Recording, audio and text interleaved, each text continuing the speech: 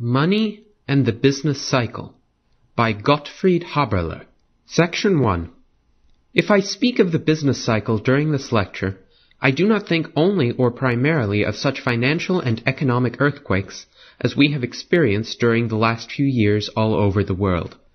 It would perhaps be more interesting to talk about these dramatic events of speculation, brokers' loans, collapse of the stock exchange, wholesale bankruptcies, panics, acute financial crises of an external or internal sort, gold drains, and the economic and political repercussions of all this.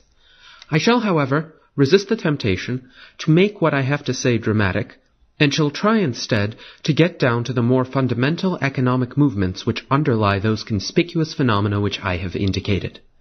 For a complete understanding of the business cycle, it is absolutely indispensable to distinguish between a primary and fundamental, and a secondary and accidental movement.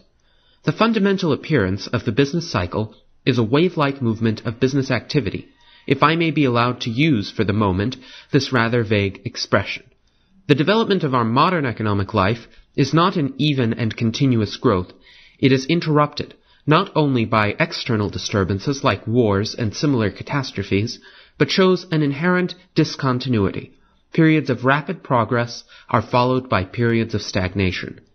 The attention of the economists was first caught by those secondary and accidental phenomena, glaring breakdowns and financial panics. They tried to explain them in terms of individual accidents, mistakes, and misguided speculations of the leaders of those banks and business firms which were primarily involved.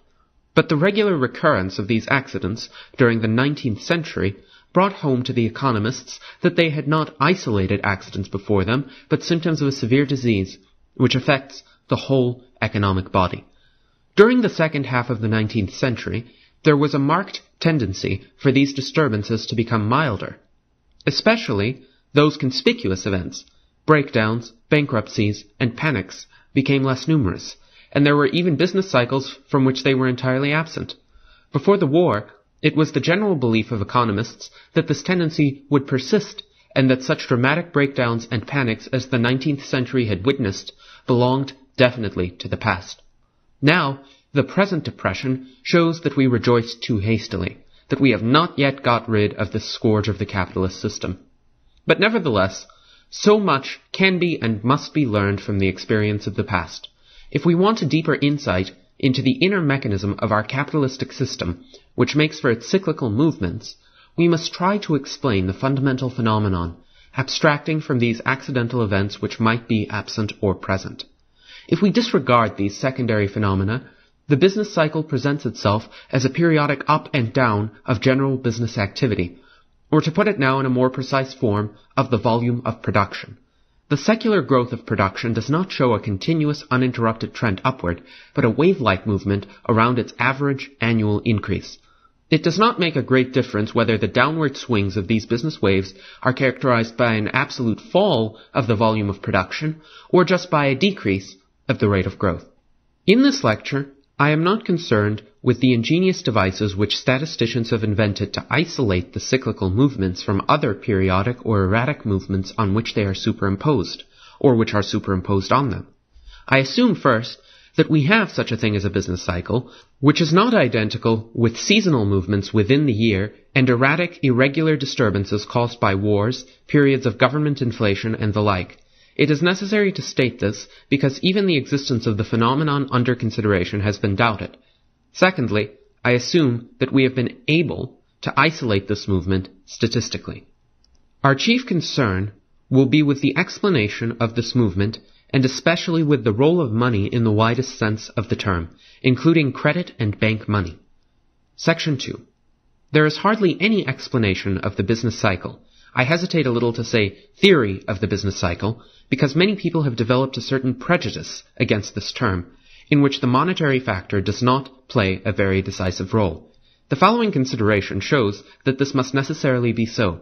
Still abstracting from the previously mentioned accessory phenomena, one of the most outstanding external symptoms of the business cycle is the rise of prices during prosperity and the fall of prices during depression. On the other hand, there is an increase of the volume of production during the upward and a decrease during the downward swing. But not only more commodities are produced and sold, but also in other branches of the economy there is an increase in transactions, e.g. on the stock exchange. Therefore, we can safely say there is a considerable increase of the volume of payments during the upward swing of the cycle, and a distinct decrease of this volume during depression. Now, it is clear that in order to handle this increased volume of payments, an augmentation of the means of payment is necessary, means of payment in the widest sense of the term. One of the following things must happen. A. An increase of gold and legal tender money.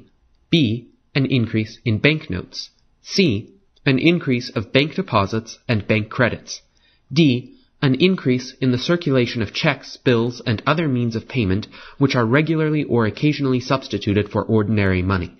E. An increase of the velocity of circulation of one or all of these means of payments. I do not claim that this enumeration is exhaustive or quite systematic. It is largely a matter of terminological convenience, as one likes to express oneself. One writer prefers to call bank deposits, on which checks may be drawn, money, bank money, credit money. Other writers restrict the term money to legal tender money, and speak then of bank deposits as means to save money or to make it more efficient in making payments by increasing its velocity of circulation. Still others have an aversion against the term velocity of circulation, and prefer to speak of changes in the requirement for money and means of payment. Without going more deeply into these technical details, it is, I hope, clear that there must occur in one way or another during the upward swing of the cycle an expansion of the means of payment, and during the downward swing a corresponding contraction. No serious theory, no explanation of the cycle can afford to overlook, disregard, or deny this fact. Differences can arise only a. in respect to the particular way in which the expansion takes place, whether it is primarily an increase in the quantity of credit money or legal tender money or gold, or just of the velocity of circulation of one of these, and b. as to the causal sequence. As to the causal relation, broadly speaking, two possibilities seem to be open. 1. One might assume that the impulse comes from the side of money, that the circulation is expanded by a deliberate action of the banks or other monetary authority, and that this sets the whole chain of events going. Or 2, one may hold the opinion that the monetary authorities take a passive role, that the initiative comes from the commodity side, that changes of demand for certain commodities, changes in the structure of production, inventions and improvements, large crops, or psychological forces, a wave of optimism and pessimism, that one of these phenomena and its repercussions makes for an increase or decrease of the volume of production, and that this in turn draws into circulation a greater amount of means of payment. The greater flow of goods induces a larger flow of money. The theories of the first group, which maintain that the active cause of the cycle lies on the side of money, may be called monetary theories of the business cycle. In a wider sense, however, we may include in the group of monetary theorists also all those who admit that the impulse might also come from the commodity side, but hold that an appropriate policy of the monetary authorities, an effective and elastic regulation of the volume of the circulating medium, can forestall every serious disturbance. As you all know, the most frequently recommended criterion for such a policy is the stabilization of the price level in the one or other of the many meanings of this ambiguous term. You will all agree that it is impossible to discuss this problem exhaustively in 1 hour, so I shall confine myself to pointing out the insufficiencies of this type of monetary theory and of its recommendations for the remedy of the business cycle, which center around changes in the price level. I shall try then to indicate a more refined monetary theory of the cycle, which has been developed in the last few years, although it is not so well known in this country as it deserves to be. This refined theory seems to explain some features of the cycle, especially of the last one, which are not entirely compatible with the cruder form of the monetary approach, which identifies monetary influences with changes in the general price level. The traditional monetary theory, which is represented by such well-known writers as the Swedish economist Professor Cassell and Mr. Hawtrey of the English Treasury, regards the upward and the downward swing of the business cycle as a replica of a simple government inflation or deflation. To be sure, it is, as a rule, a much milder form of inflation or deflation, but at the root it is exactly the same. Mr. Hawtrey states this quite uncompromisingly in his famous dictum: the trade cycle is a purely monetary phenomenon, and is in principle the same as the inflation during the war and the deflation, that is to say, the reduction of the amount of circulating medium, which was deliberately undertaken by certain governments to approach or to restore the post-war parity of their currencies. Hawtrey recognizes and stresses, of course, the difference in degree between the two types of inflation and deflation, namely, that the expansion and contraction in the course of the business cycle is chiefly produced by maladjustment of the discount rate, which is not the way in which a government inflation is brought about. It is today an almost generally accepted doctrine that a lowering of the discount rate by the banking system, especially by the central banks, induces people to borrow more so that the amount of the circulating medium increases and prices rise. A raising of the discount rate has the opposite effect. It tends to depress prices, or if they were rising, to put a brake on the upward movement. I know, of course, that this bare statement needs some qualifications. I trust, however, that before so competent an audience, it will suffice to say that this is literally true only if the influence of the change in the discount rate is not compensated by any other force which changes the willingness of businessmen to borrow. But given all these other circumstances, that is to say, ceteris paribus, a change in the discount rate will have the indicated effect on prices. In any given situation, there is one rate which keeps the price level constant. If the rate is forced below this equilibrium rate, prices have a tendency to rise. If the rate is raised above the equilibrium rate, prices tend to fall. Now, according to Mr. Hawtrey, there is a tendency in our banking system to keep the interest rate too low during an upward swing of the cycle. Then prices rise, we get a credit inflation, and sooner or later the banks are forced to take steps to protect their reserves. They increase the rate and bring about the crisis and the depression. There is no time here to go into details, to discuss the ingenious explanation which Mr. Hawtrey offers for the fact that banks always go too far, that they swing like a pendulum from one extreme to the other, and do not stop at the equilibrium rate. The reason which Mr. Hawtrey gives for this is different from the one which Professor Irving Fisher and other writers of this group have to offer. What they all have in common is that the disturbing factors act through changes in the price level. It is through changes of the price level that expansion and contraction of credit and money act upon the economic system, and they all believe that stability of the price level is the sufficient criterion of a rational regulation of credit. If it were possible to keep the price level stable, prosperity would never be followed by depression.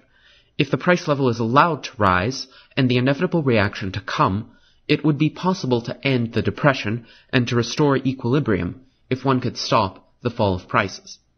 Let me now indicate briefly why this explanation seems to me insufficient.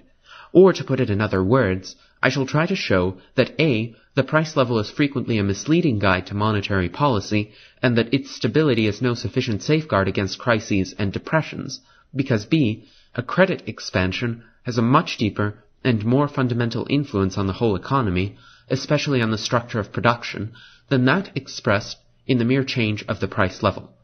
The principal defect of those theories is that they do not distinguish between a fall of prices which is due to an actual contraction of the circulating medium and a fall of prices which is caused by lowering of cost as a consequence of inventions and technological improvements.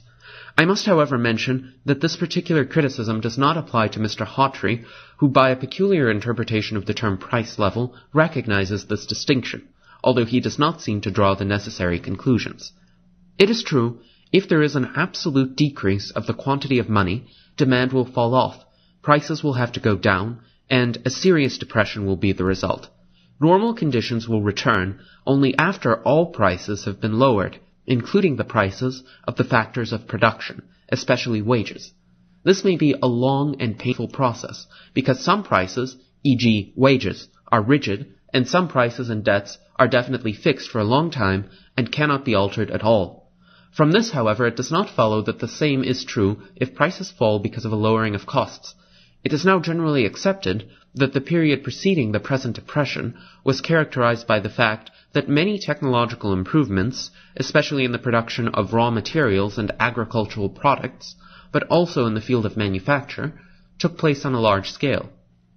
The natural thing in such a situation would be for prices to fall gradually, and apparently such a fall of prices cannot have the same bad consequence as a fall of prices brought about by a decrease of the amount of money. We could speak, perhaps, of a relative deflation of the quantity of money, relative in respect to the flow of goods, in opposition to an absolute deflation.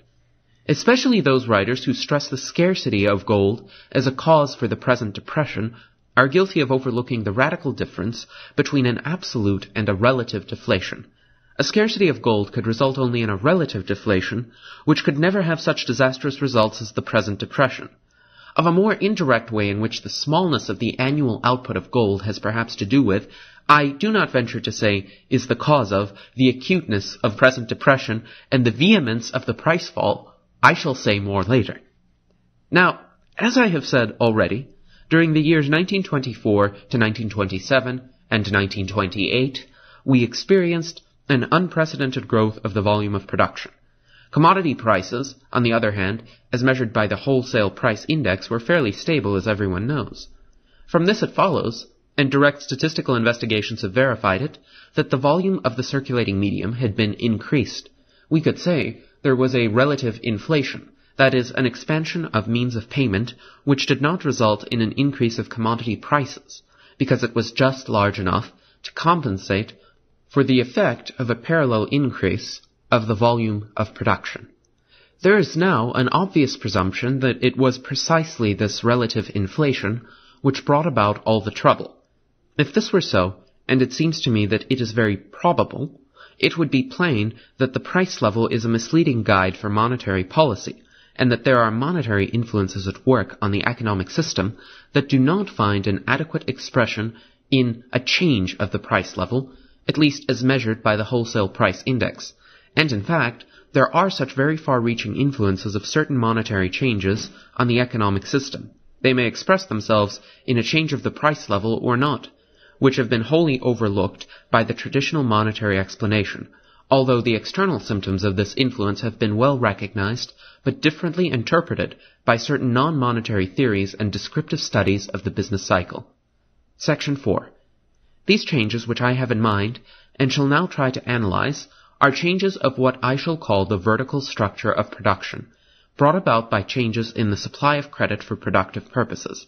If we have to analyze an economic system, we can make a horizontal or vertical cross-section through it.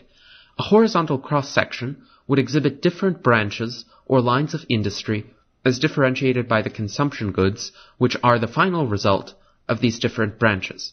There, we have the food industry, including agriculture, the clothing industry, the show industry, etc.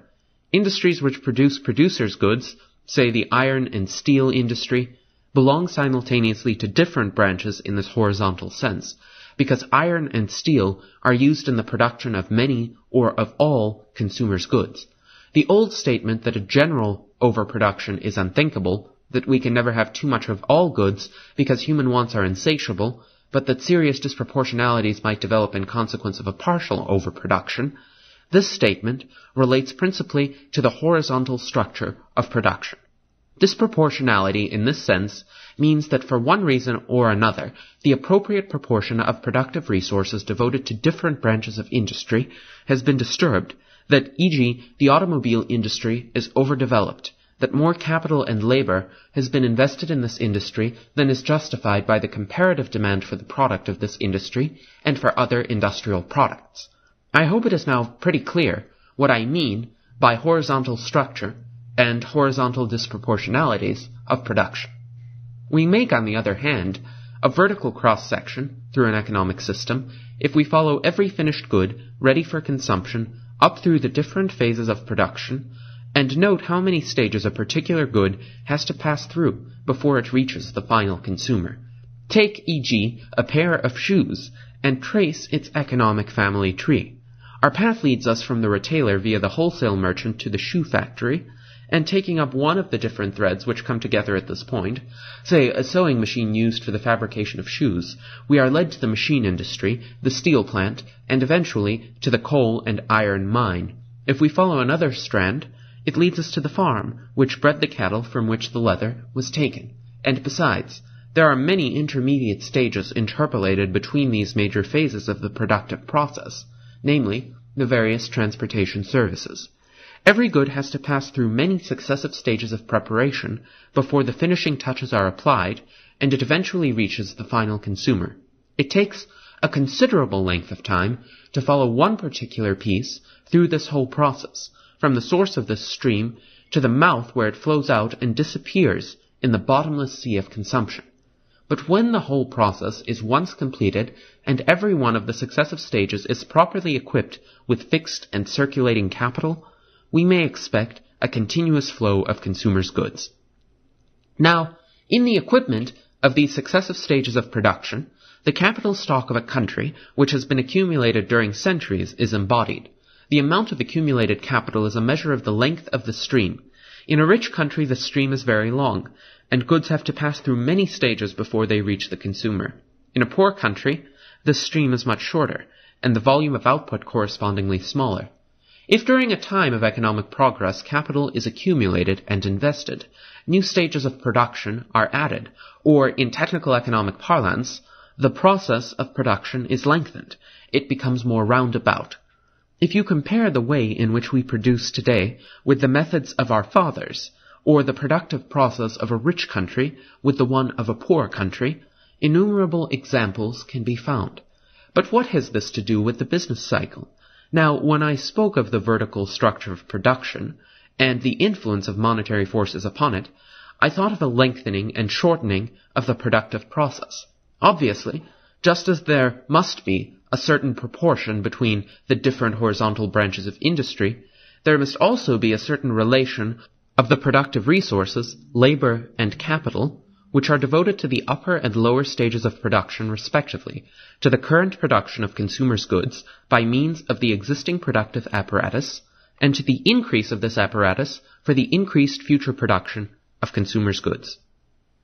If, e.g., too much labor is used for lengthening the process, and too small an amount for current consumption, we shall get a maladjustment of the vertical structure of production.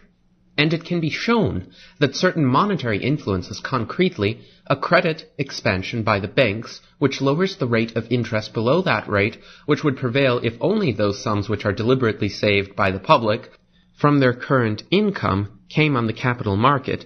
It can be shown that such an artificial decrease of the rate of interest will induce the business leaders to indulge in an excessive lengthening of the process of production, in other words, in over-investments.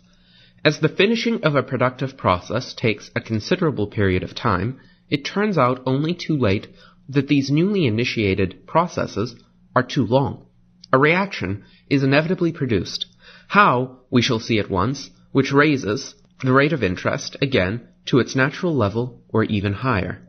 Then these new investments are no longer profitable, and it becomes impossible to finish the new roundabout ways of production. They have to be abandoned, and productive resources are returned to the older, shorter methods of production. This process of adjustment of the vertical structure of production, which necessarily implies the loss of large amounts of fixed capital which is invested in those longer processes and cannot be shifted, takes place during and constitutes the essence of the period of depression.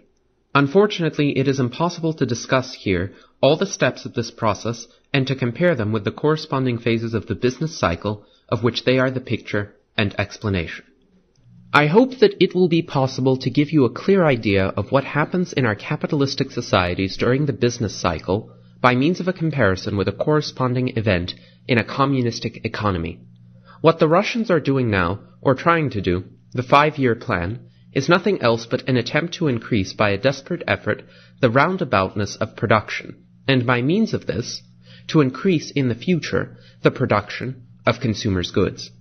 Instead of producing consumers' goods with the existing primitive methods, they have curtailed production for immediate consumption purposes to the indispensable minimum. Instead of shoes and houses, they produce power plants, steel works, try to improve the transportation system, in a word, build up a productive apparatus which will turn out consumption goods only after a considerable period of time. Now, suppose that it becomes impossible to carry through this ambitious plan. Assume the government comes to the conclusion that the population cannot stand the enormous strain, or that a revolution threatens to break out, or that by a popular vote it is decided to change the policy. In any such case, if they are forced to give up the newly initiated roundabout ways of production and to produce consumers' goods as quickly as possible, they will have to stop the building of their power plants and steelworks and tractor factories, and instead of that, try to produce hurriedly simple implements and tools to increase the output of food and shoes and houses. That would mean an enormous loss of capital, sunk in those now abandoned works.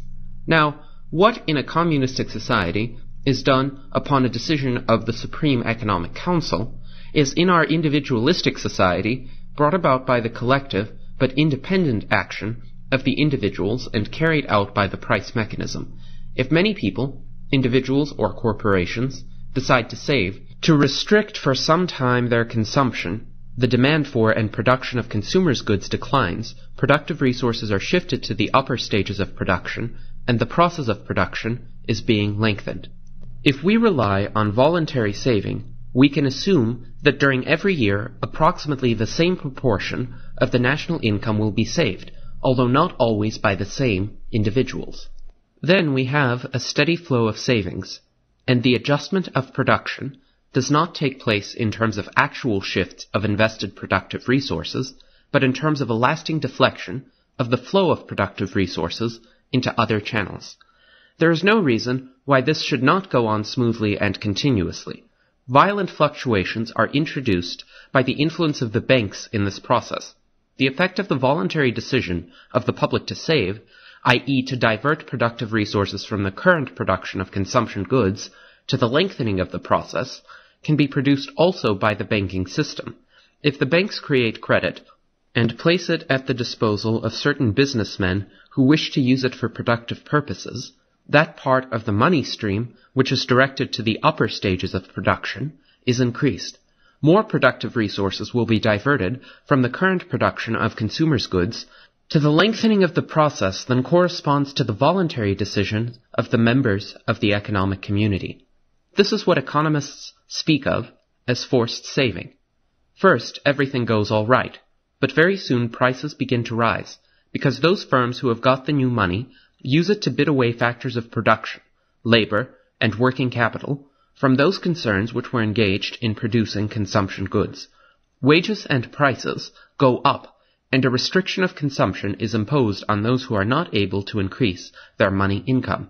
If, through previous investment of voluntary savings, there is already a tendency for the price level to fall, the new credit, instead of resulting in an absolute rise of prices, may simply offset the price fall which would otherwise take place. But after some time, a reaction sets in, which tends to restore the old arrangement that has been distorted by the injection of money. The new money becomes income in the hands of the factors which have been hired away from the lower stages of production, and the receivers of this additional income will probably adhere to their habitual proportion of saving and spending. That is, they will try to increase their consumption again. If they do this, the previous proportion of the money streams directed to the purchase of consumers' goods and of producers' goods will be restored. For some time it might be possible to overcome this counter-tendency and to continue the policy of expansion by making new injections of credit. But this attempt would lead to a progressive rise of prices, and must be given up sooner or later. Then the old proportion of demand for consumers' goods and producers' goods will be definitely restored. The consequence is that those firms in the lower stages of production, which had been forced to curtail their production somewhat, because factors have been hired away, will in turn be able to draw away productive resources from the higher stages. The new roundabout ways of production, which have been undertaken under the artificial stimulus of a credit expansion, or at least a part of them, become unprofitable. They will be discounted, and the crisis and depression has its start. It could be otherwise only if the new processes were already finished, when the additional money has become income and comes onto the market for consumers' goods. In this case, the additional demand would find additional supply. To the increased flow of money would correspond an increased flow of goods. This is, however, almost impossible, because as Mr. Robertson has shown, the period of production, is much longer than the period of circulation of money. The new money is bound to come on the market for consumption goods much earlier than the new processes are completed and turn out goods ready for consumption. Section 5. This explanation of the slump, of which I have been able to indicate here only the bare outline, could of course be elaborated and has been elaborated. If this interpretation of the crisis and of the breakdown of a large part of the structure of production is correct, it seems then comparatively easy to explain the further events in more familiar terms. Such an initial breakdown must have very serious repercussions. In our highly complicated credit economy, where every part of the system is connected with every other directly or indirectly by contractual bonds, every disturbance, at one point, spreads at once to others. If some banks, those nerve centers where innumerable strands of credit relations come together, are involved and become bankrupt, a wave of pessimism is bound to come. As a secondary phenomenon, a credit deflation is likely to be the consequence of the general distrust and nervousness. All these things upon which the traditional monetary doctrine builds its entire explanation will make things even worse than they are, and it may very well be that the secondary wave of depression, which is induced by the more fundamental maladjustment, will grow to an overwhelming importance. This depends, however, largely upon the concrete circumstances of the case in hand, upon the peculiar features of the credit organization, on psychological factors, and need not bear a definite proportion of the magnitude of the real dislocation of the structure of production. This is the place to say a few words about an indirect connection between the alleged insufficient supply of gold and the present depression. It is undoubtedly true that since before the war, the quantity of gold has not increased so much as the volume of payments. To maintain a price level roughly 50% higher than before the war was possible only by building a comparatively much larger credit structure on the existing stock of gold. After the process of inflation has once been completed, this should not cause troubles in normal times. In times of acute financial crisis, when confidence vanishes, and when runs and panics make their appearance, such a system becomes, however, extremely dangerous. If the means of payment consist principally of gold, and gold-covered notes and certificates, there is no danger that suddenly a large part of the circulating medium may be annihilated. A world system of payments, however, which relies to a large proportion on credit money, is subject to rapid deflation if this airy credit structure is once shaken and crushed down. For example, the adoption of a gold exchange standard by many countries amounts to erecting a daring credit superstructure on the existing gold stock of the world. The structure may easily break down if these countries abandon the gold exchange standard and readopt an old-fashioned gold standard. It would be, however, entirely wrong to conclude from this that we have to blame the niggardliness of nature, that the situation would necessarily be quite different if by chance gold production had been much larger during the last 20 years. Other factors are responsible, principally the inflation during and after the war. By means of such a monetary policy, it is always possible to drive any stock of gold, however large it may be, out of the country. The natural thing is then to substitute a later gold exchange standard for the abandoned gold standard, which means, as I have said already, the erection of a credit structure on the existing stock of gold. Therefore, if the annual output of gold had been larger than it actually was, the difference would have been only this. The credit structure too would have become larger, and we would have started in for the last boom from a higher price level. If this is a correct guess of what would have happened, and it seems to me very probable, the economic consequences of the last period of credit expansion, 1927 to 1929, and the present deflation would have been exactly the same.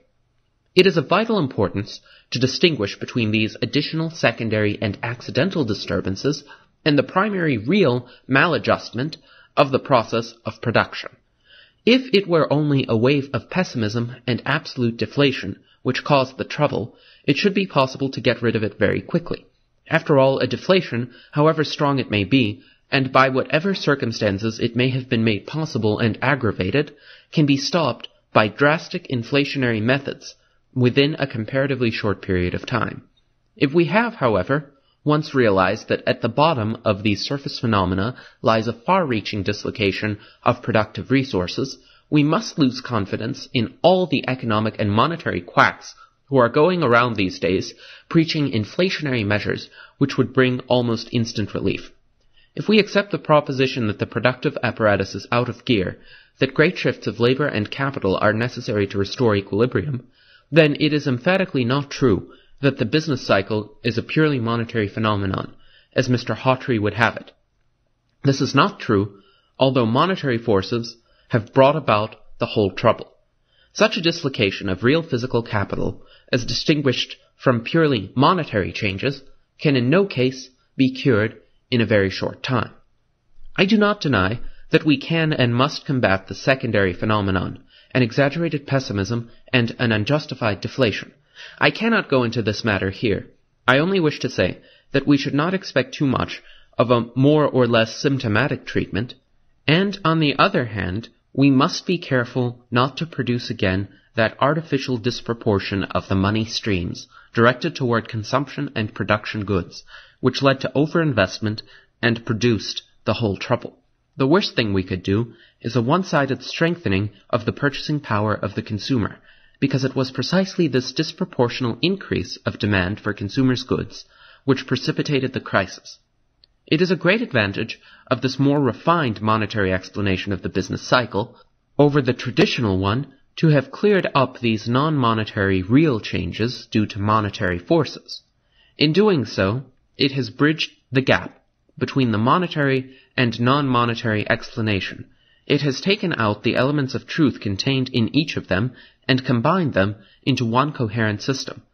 It takes care of the well-established fact that every boom period is characterized by an extension of investments of fixed capital.